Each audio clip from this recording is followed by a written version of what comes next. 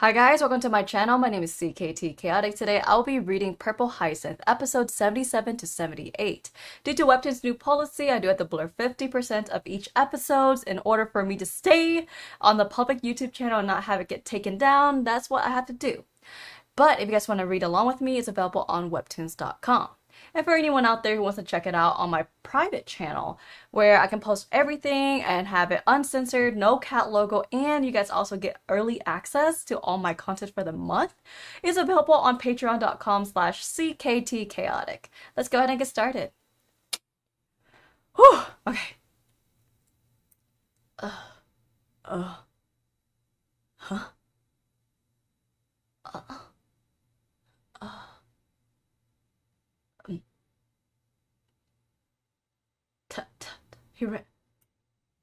You're his brother? I didn't even know he had one. Not surprising. And you're his friend, I presume? Yes. I'm sorry. I didn't mean to intrude. It's alright. Our reunion wasn't planned. There's a reason you never heard of me. If you're brothers, how? What? You heard him. I abandoned him. So 10 years ago, I just left. Without any explanation. Without saying goodbye. I'm afraid all that weight of the Hawks family fell on William's shoulders afterwards. Leave him alone. I'll only make it worse if you go after him right now. You walked out of his life 10 years ago. I don't think you know him best anymore.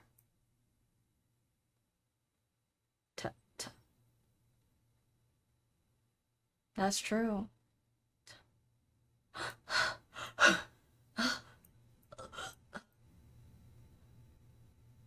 Poor Will. Oh.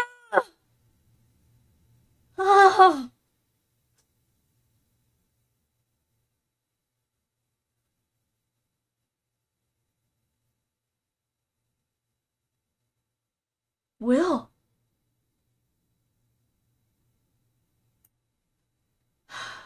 Here we go.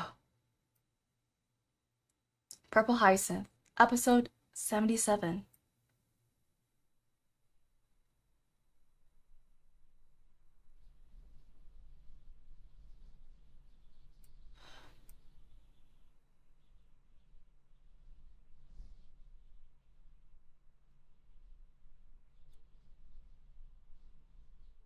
Making sure music is on.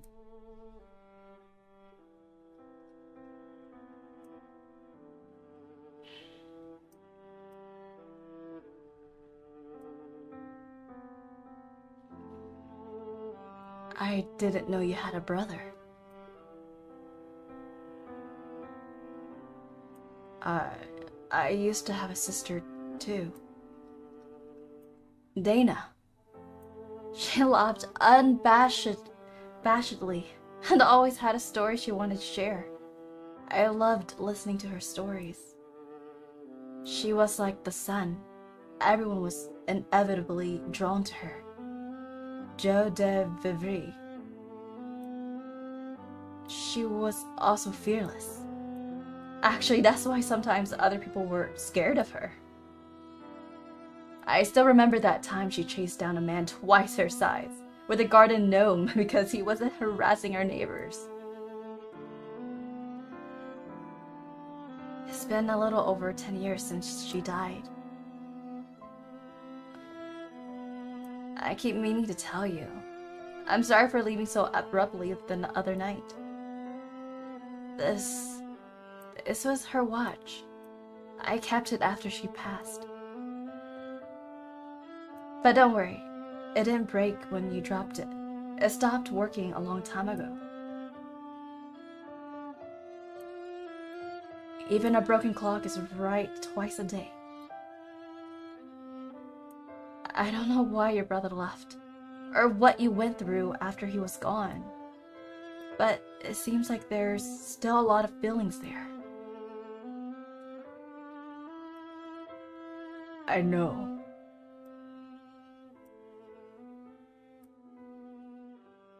I know I shouldn't be this angry. If anything, I should be overjoyed to finally know that he's alive.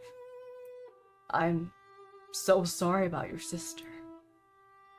No, Will. You have every reason to be angry.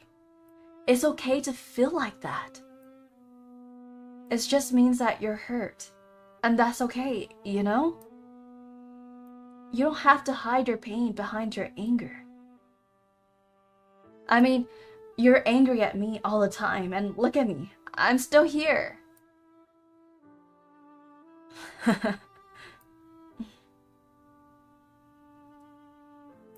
I get why he did what he did. Why he ran away. There are times when I wish I could do the same. Escape everyone's expectation. But I can't do that.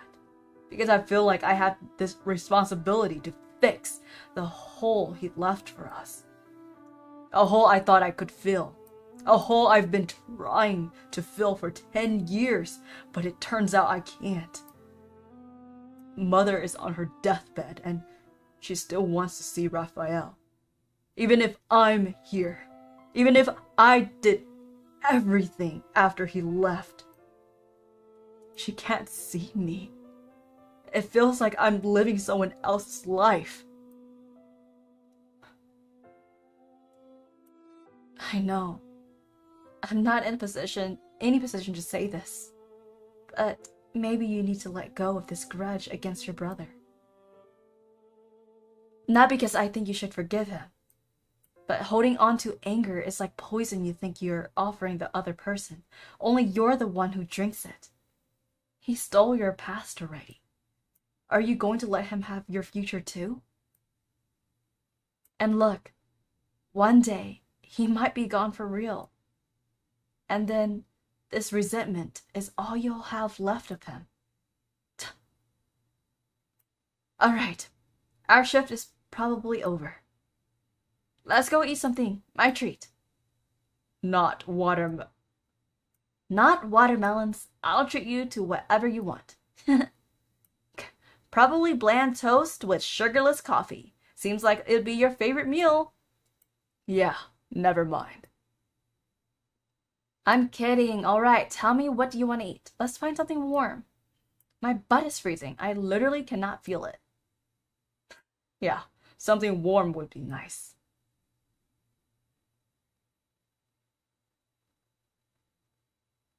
Bzz, bzz, ding. Like the sun. Oh.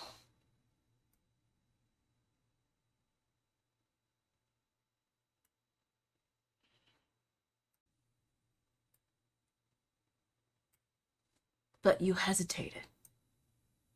Please turn on your sound. Okay. Purple Hyacinth, episode 78. Mostly rich people, cheating spouses, scared quitters. I miss hunting down doable agents, and the bounties they came with. I'll have to be careful with this one. I've never seen you so protective over someone since.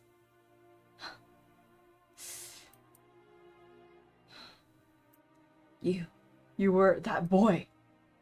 I see. They know. And they blackmailed you too. They want you to turn to assassin, make you their pawn. Do it, boy. I know who you have to do it for. But listen to me. They will make you take many lives, but never let them take your soul.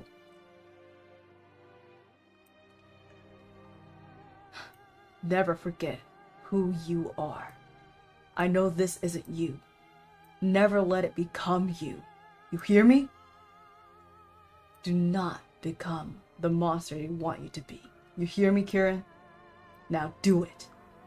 Kill me!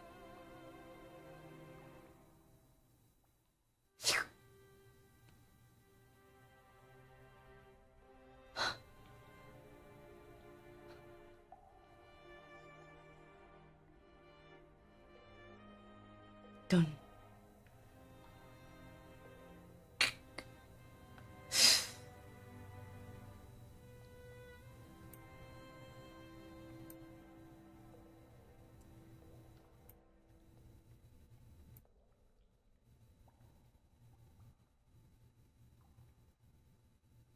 I chose blades over guns for very different reasons. I never thought I would have to wait for so long.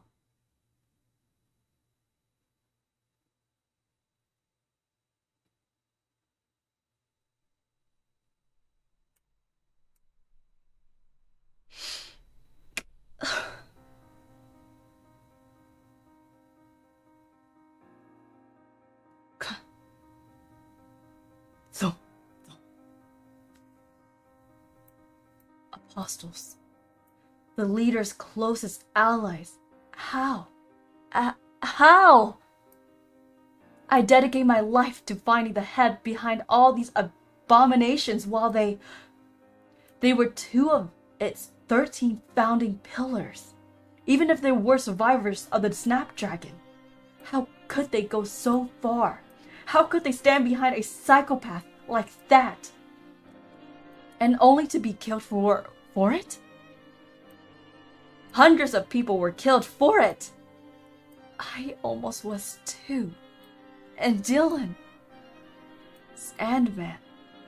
It was a lie. Making sure the music is not too loud. No. Sandman knew him. His body missing. There was only his hat, and with what Saki said, are the people in the car still alive? Yes. No. I don't know. Did they take him? Why would they? Where did they bring him? Does it mean that he could still be... She paper cut on her finger. Yes. All these years, I've hoped for a hint that you somehow survived the explosion. Everyone kept telling me you were gone. I believed it too, but something was off. How could your hat be intact in the midst of all the destruction? I needed to know. But imagining you survived and were taken by these monsters. But if there is a chance, an ever so slight chance that you could still be, I know you didn't mean to kill me. That you could still be alive. Alive. Dring, dring, dring. What's that? Lauren Sinclair. Lauren! It's March. Sorry to disturb you so late.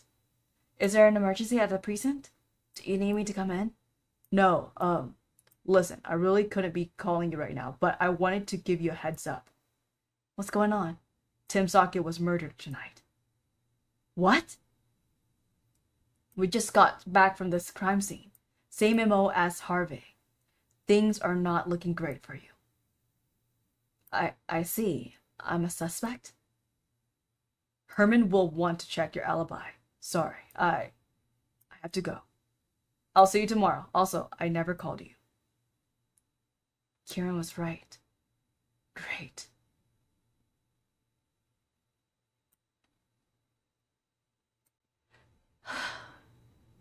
Oh, snap. What's gonna happen? Because she really doesn't have an alibi. Unless she says, like, oh, yeah, Kieran and I were at the circus. But then that means she was right there when, like, really close to when, you know, where Tim Sake was unalived. So, what are they gonna say? How is she gonna weasel her, not weasel, but how is she gonna get herself out of there where she's not a prime suspect of this person, you know? Well, you guys, let me know what y'all think. No spoilers if you guys already read ahead.